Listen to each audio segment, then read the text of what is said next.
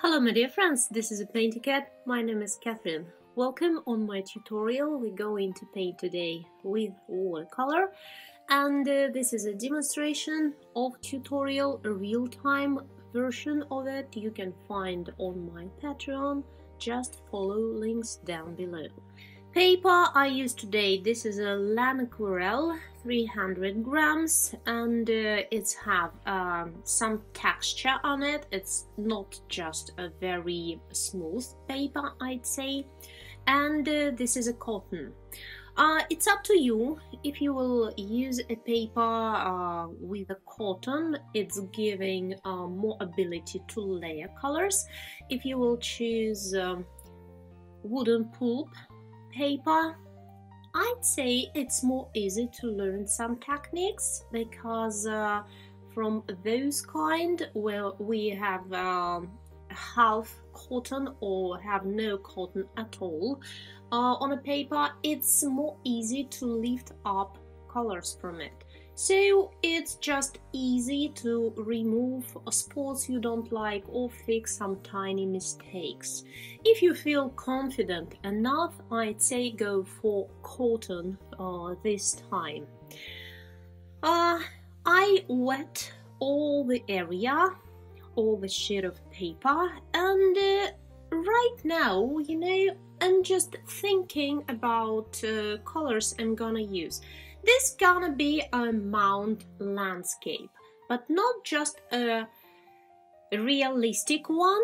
For example, if we want to go for realistic landscape, it's nice to have some reference photos around, something like this, where we can get realistic details. But this is this mount landscape. It's how I keep them in the memory. It's more idealistic view in my mind, and it's really freestyle painting. I just put some colors here and there, blue and violet mostly on area for future sky, and green and some pink you can notice on area closer to us, where we're gonna create some maybe mounds, maybe fields. And I dried everything with a hairdryer. Next step, it's just a piece of plastic wrap. Let's get some blue and violet, I believe, because very far mounts, they are usually very light, cloudy, misty, so colors have to be light enough, and just put some prints from your plastic wrap like this, and try to imagine it's a mount already. So just give it a shape, the proper shape. See, this is a right side, and this is another tiny hill, and here the left side. Let's create direction of light here, and I choose the light from the left to the right, so left side of the mounts gonna be lighter than the left ones. About contrast, mounts far from us, they are not contrasted as well. High contrast, let's keep it for the foreground. Background have to be very, very soft. Well, I like these two. Let's get another one. Bit different color. I put there more violet, and then I transfer to the Mother Lake red and maybe some orange colors into it. Here again, I just want to share to you most important, in my view, details and what you have to remember about while you going for freestyle landscapes with watercolor. Step by step, with all comments, what colors I use, what brushes, techniques, you can find in a real-time tutorial. It's really complicated to concentrate enough while you're painting to keep in your imagination all details you want to include in your landscape. Instead of just keeping in a memory, I like to plan some. Here it's a hills right on the left and the right side. Even if right now it's not the full power of a color of the shadows of stones here, but I already planning a hill on a right side, and it's giving me opportunity to plan well a middle ground. Middle ground can be so different here. It can be blooming fields in mounds. It can be let's create waterfall. It's just a nice detail for landscape. And by the way, I spent time with my family last week in mounds, and I saw them so many waterfalls, big and small, with a really clear water that was sparkling with the blue, or it was a water with the sand looking really like an amber and a light. They can be different. Here I want to go for classic. Let's paint water with blue and green. And look, I'm using dry brush technique. I even holding my brush in a different way. We can hold it as a pen, right? But sometimes imagine you put your brush on a table and you picking from the table with all your fingers at once. This way you will handle your brush with a side touch, and this way your brush strokes will go not from the tip of the brush, but you will go with the side of the brush. This way you have to go really fast.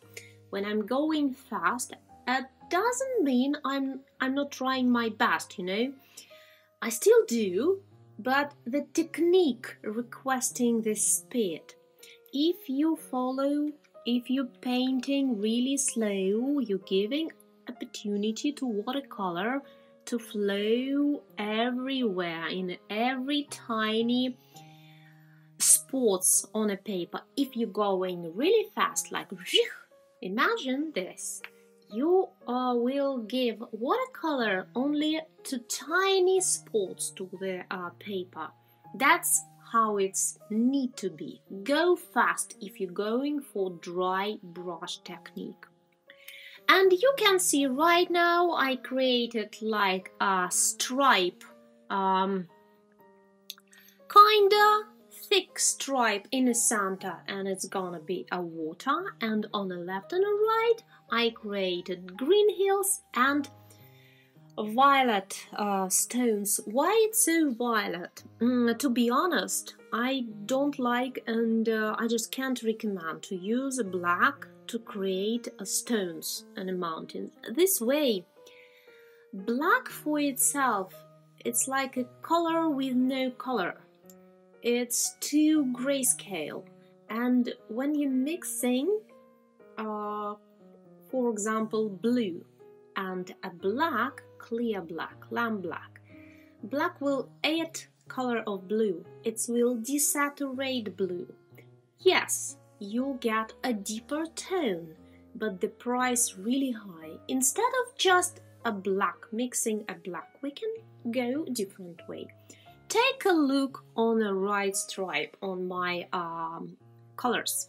You can see right stripe there really deep, but only one color there, natural black.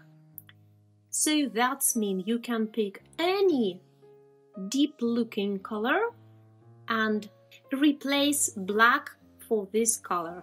I choose violet. I like how it's combining with orange, cadmium orange, for example. Also, I like how it's combined with yellow-green. I love how it's looking together with a metallic red. Many points why I like to put violet as shadows for stones.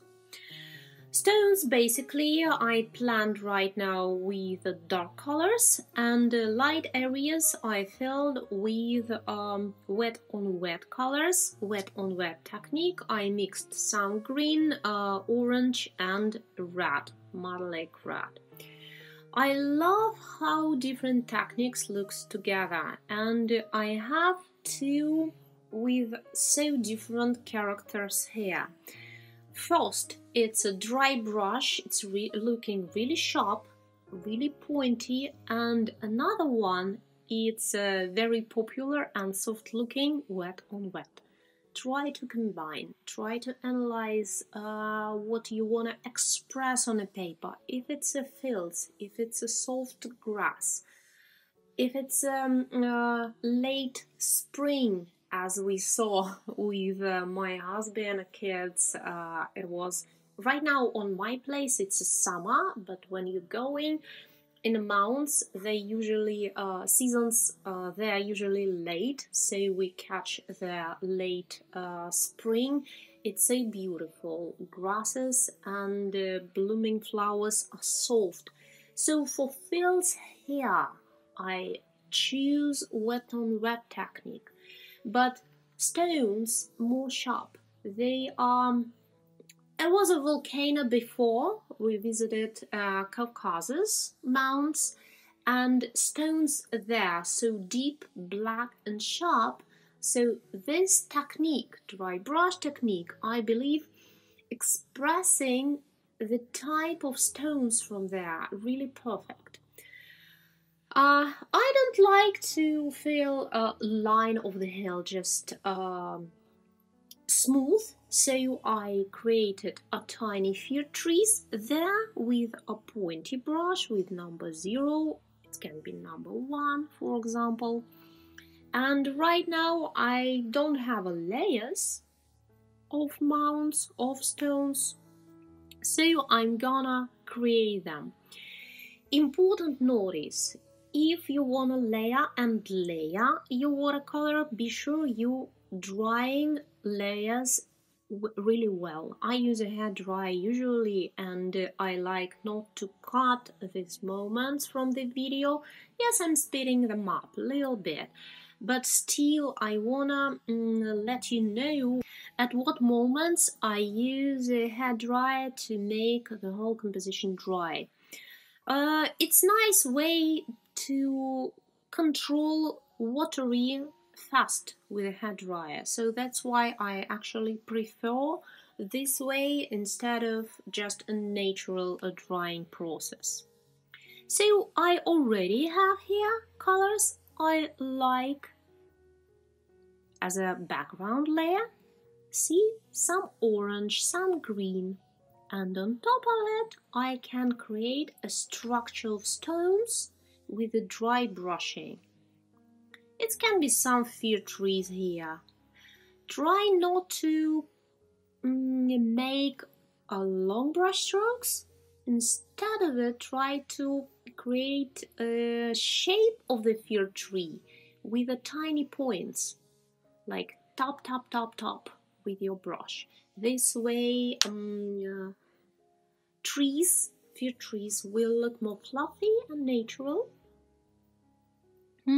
Let's see how it's going. By the way, if you want to go for freestyle paintings like this, first, it's a juicy colors, no black, important, right? Second, it's a combination of different techniques. It's looking fresh, interesting, and not boring. Third, it's spend time to step back. Time to time, maybe each 5 minutes, 10 minutes, try to check from the distance to analyze if painting going to the way you like. If it looks similar to those view you have in your imagination. Not all paintings I like to create till the end. let's say, to fill all the paper with the colors, sometimes I really can stop in the middle of the process because I'm happy enough with the result and I'm scary to ruin the filling. Even if details can look not that perfect, but still the filling from the landscape, if I like it, I would stop, and if I wanna tell something more, I would like to grab another piece of paper. That's how to important to control yourself, to understand from the distant if picture you saw, if a view you like, if it's going to the right way. By the way, my friends, if you join me to the Patreon, there you can have my support if you have any doubts about steps you need to still do, or maybe better to stop at some moment. Just send me painting as it is right now. It's really handy if we have a second view, a second opinion about painting. And together we can just understand better if painting already completed, or maybe it will be nice to fix some details or bring new details. If you shy to post your paintings on a community wall there, you have my mail, you can mail me your painting and we can talk about it private. About fir trees here, take a look. It's not a really fir tree, not the exact shape. I'd say instead of it, I like to use a fan brush to put some spots to create a texture, fluffy texture on a paper like this. See, I'm just touching very gently paper with my fan brush. It's already a fir tree, but it's have no shape. And right now try to give it a shape, but without a color. Don't touch a shape of fir tree inside. Like this. See? Let's create another one. I'm just filling areas around and giving it more shadow. Can you see these fir trees? Because I really like how it's looking right now. Fir tree have some green inside, some, oh, my watercolor flying around, because right now I grabbed really big brush. It's a calligraphy one. I like to bring new colors, fresh colors on top with it, but I have to paint kind of fast.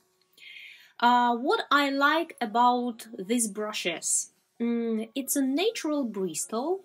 It's kind of rough, I'd say, but instead of a synthetic, this brush holding water not only inside, but some of it outside of the brush. This way I can glaze my painting with extra colors, and I cannot touch the previous layers.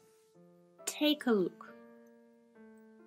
See, I'm glazing with the transparent layers, but all details I created before, of course, painting have to be dry. Look, I'm not losing a dry brushing there, but still I can glaze on top with an extra color. Maybe here, or let's bring another one here. And this brush not touching a previous colors. I will drop a link for this brush. I'd say practice makes perfect with brushes like this, because a size looking really scary, but once you get an idea, once you catch the feeling how it goes, I just can't imagine my painting with big brushes like this anymore. Well, next we will create here more few trees on the left and the right. This way we can go with some color, more bright, more light, I'd say, not just with a dark violet. Personally, I like combining green color and cadmium orange, maybe because, you know, I try to analyze why I use it so much. I believe because it's looking as on oranges, fresh orange, fruit and green leaves on it. Maybe it gives me feelings of fresh.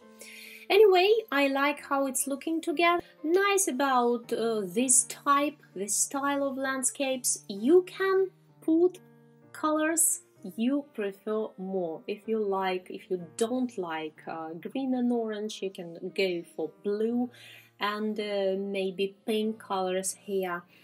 They all will look perfect. Again, because it's not a realistic landscape, lots of colors, they all saturated, and I'm just bringing a lot details, sharp, thin lines for water on our waterfall, and my painting done. My friends, if you still have any questions, don't be shy to ask me in the comments. Also, for those who need a sketch for this landscape, you can find it on my Patreon as well. It's available for my subscribers. If you would like to follow this tutorial or just to create singular style compositions, I'd say my recommendation is don't try to copy detail by detail, color by color. Instead of it, try to express yourself on a paper with those advices I share to you here. We have so many beautiful colors in watercolor box, and just don't be scared to try something new, to combine techniques in a way you didn't try before. This is a watercolor freestyle after all. My friends, if you enjoyed this tutorial, join me on my YouTube channel. Paint with me. It's just lots of fun to create paintings. Also, welcome on my Patreon, and I will be really happy to see your paintings. If you will share your paintings through the Instagram, please put hashtag PaintyKat. This way I will find your paintings easy. Thank you for joining me today. I'll catch you on my next tutorials. It was a PaintyKat. I wish you all the best. Bye bye.